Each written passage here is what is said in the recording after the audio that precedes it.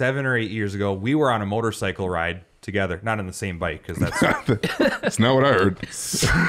we were on separate motorcycles. Okay, that happened to be on never the even same entered road. anybody's mind. Did you have to bring that up? It entered Chris's.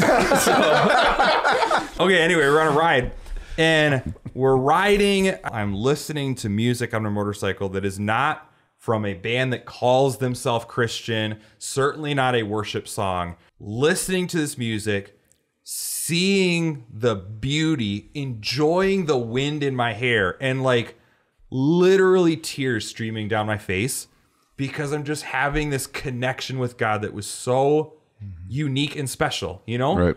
Was I listening to a worship song? Nope. Was I reading the Bible? Nope. Fill in the blank with any other Christian practice? Nope.